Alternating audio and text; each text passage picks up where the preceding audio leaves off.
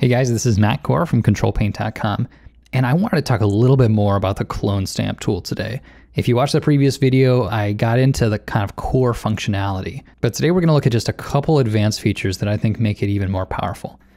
The first is one that I'm kind of on the fence about. This is a relatively new addition to the software, and it's a panel called the clone source. So what this gives us is sort of like 5 little clipboards. And remember, the way the clone stamp works is that you pick a source of the canvas. So I'll say like this little shadow area here, and then it allows me to paint elsewhere with it. Well, what I can do is I can say, okay, put me in slot 1, and I'll make that the blue shadowy area.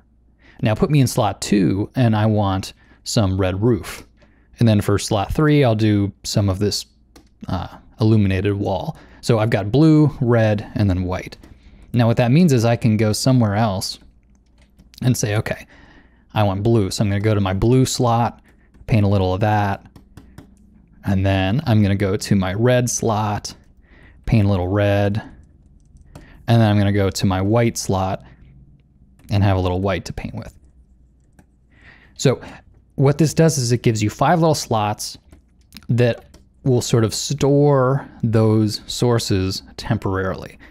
I find this could be very powerful depending on how you work.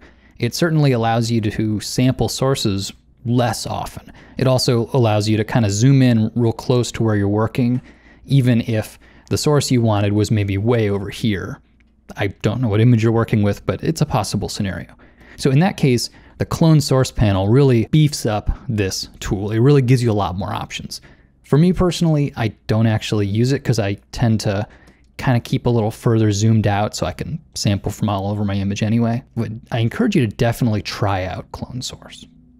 Okay, so we'll close that for a minute. Now I want to talk about a tool pair. So for me, the tool pair that I like is, we'll have the clone stamp, and I'm gonna paint some extra roof here. And then if I painted too much, as I often do, I'll switch to the eraser. So I could hit the E key to switch to the eraser, get rid of some of it, kind of shape it a little bit, and then go back to the clone stamp, sample again, and keep working. Okay, so that's the general thing. This is gonna sound very familiar if you know how I use temp layers, but where I go one extra step with this is I actually stay with the clone stamp tool selected. So I'm always selecting the clone stamp tool, but then using what they call spring-loaded keys, I will hold down E to temporarily switch to the eraser so I can kind of carve away what I don't want. And then as soon as I let go of E, it switches right back to the clone stamp. So this allows you to kind of mainly in your mind clone stamp. You're thinking about selecting an area and painting with that area, but then every so often you want to get rid of a little. So you just hold down E, sculpt a little away with that eraser, and then let go, and bam, you're right back to cloning again. And in my mind, what this allows you to do is to just expand the way that the clone stamp feels in your mind. It's this little sculpting, and then snap, you're right back. And then you're painting again with the source. It's a subtle thing, and it's certainly not a game changer, but for me, it really just makes the tool feel more powerful. I feel like I can just get more out of it, and it's only 2 buttons. And remember, you're painting on individual layers, so all these rooftops I've made here are just on a single layer. So now I can actually paint below it if I wanted to put in like this, the sort of cast shadows that they'd make. And I can do that by selecting some of the blue area over here. So I'll go back to my clone stamp tool, select the shadowed area, and then start to paint that in.